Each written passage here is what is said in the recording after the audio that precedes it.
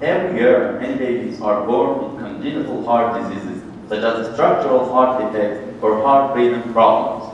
Some will be noticed years after birth and some right after being born. Now imagine how much better it would be if we had diagnosed these medical issues before birth and had prevented them with early treatment.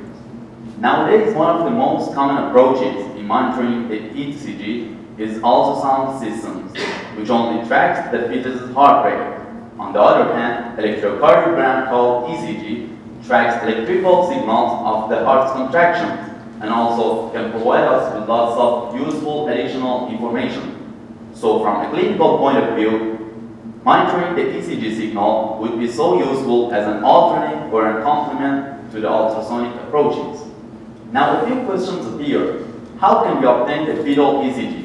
Is it as simple as attaching electrodes to the chest and limbs the way we do for an adult ECG? Of course not. The fetus is in utero and we do not have access to it. To capture the fetal ECG, there are two ways, one invasive and the other non-invasive. In the invasive approach, we attach electrodes to the fetus's skull during delivery, but that can be risky. In the non-invasive approach, we attach electrodes to the mother's abdomen.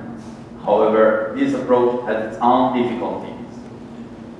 The most significant challenge in capturing the fetal ECG is not only its low power, but also a variety of noises and interferences. My thesis research makes use of different signal processing techniques in order to extract the fetal ECG. I apply different electronic filters to ECG signals to remove most of the noises in the captured signal. Additionally, I analyze these signals in time and frequency domains in order to extract the fetal ECG more clearly.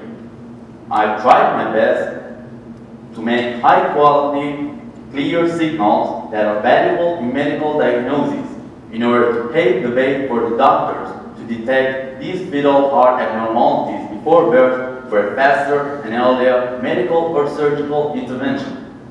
This will improve the chance of survival after delivery for babies with serious heart disease. I hope one day we will eradicate heart disease in infants. Thank you.